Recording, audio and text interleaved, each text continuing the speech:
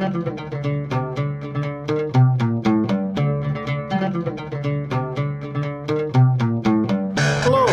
welcome to the Sci-Fi Christian Book Reviews, brought to you by the Sci-Fi-Christian.com.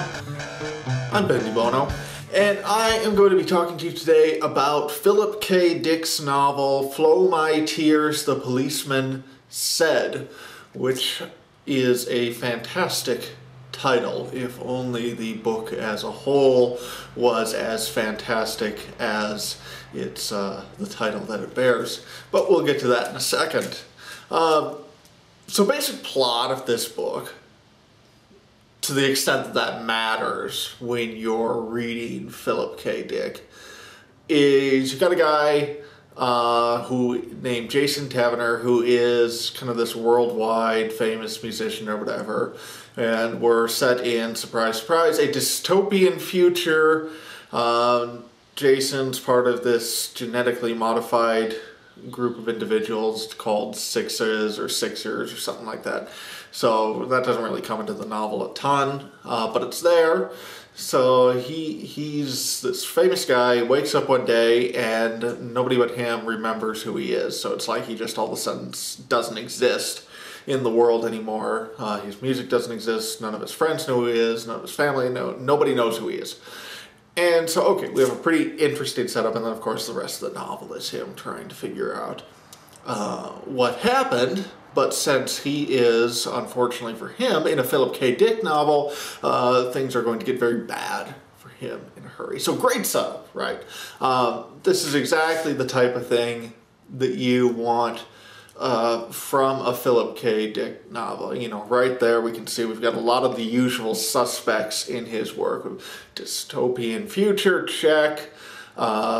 Blurred reality, check. Genetic modification, check. You know, and we're just with that one paragraph summary that I just gave. So we'll get even more Philip K. Dick elements in this novel as we continue to talk about it. So why am I a little bit negative on this, given that it seems like good plot, you know, this is kind of what we would want from a Philip K. Dick novel. Well, this book is a complete mess. It's a complete and utter mess from start to finish. And because we're talking Philip K. Dick, that's not necessarily a complaint, but it certainly isn't a compliment either.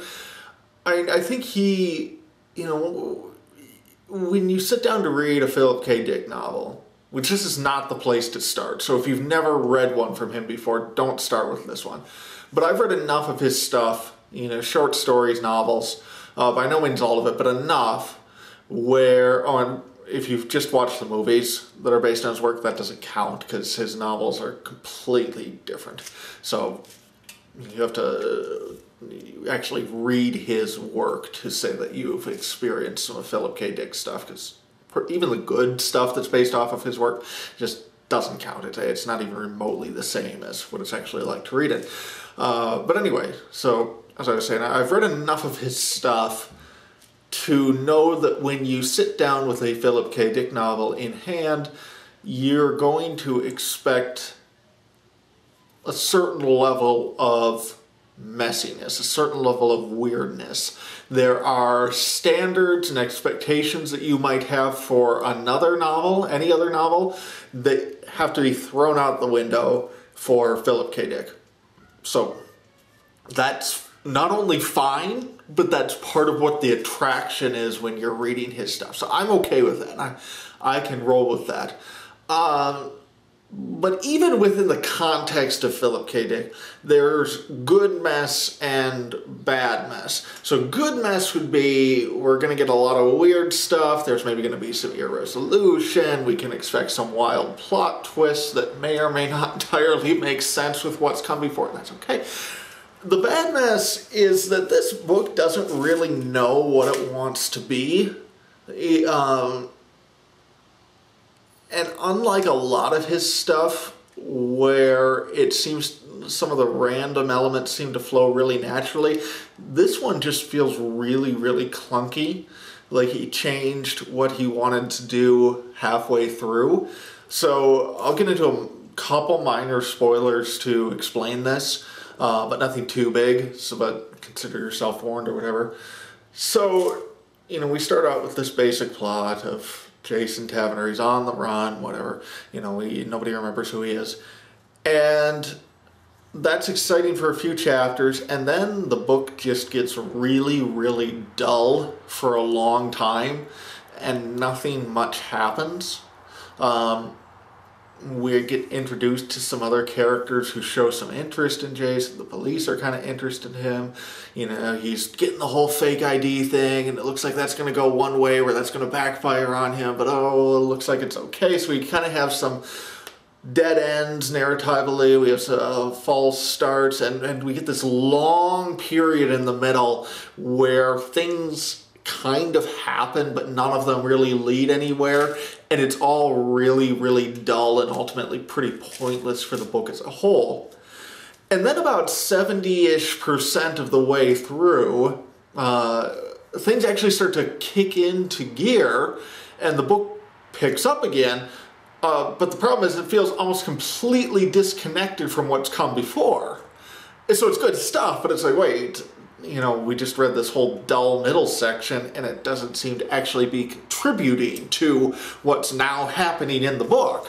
There's just this giant disconnect, and not in a Philip K. Dick way where it's like, these two parts seem really weird, and normally they wouldn't go together, but we're reading a Philip K. Dick novel, so whatever, we just go with it. No, this just feels like I was writing the novel this way, and now I'm going to take this left turn and write it this other way, because what happens at about the 70% point is we get introduced to this whole drug subplot. So surprise, surprise, there's another Philip K. Dick usual suspect in terms of theme, which, okay, whatever. And so we get introduced to this major subplot involving drugs, and it eventually becomes the main plot involving drugs, which eventually leads us to the explanation, such as it is, for what's going on with Jason in the novel.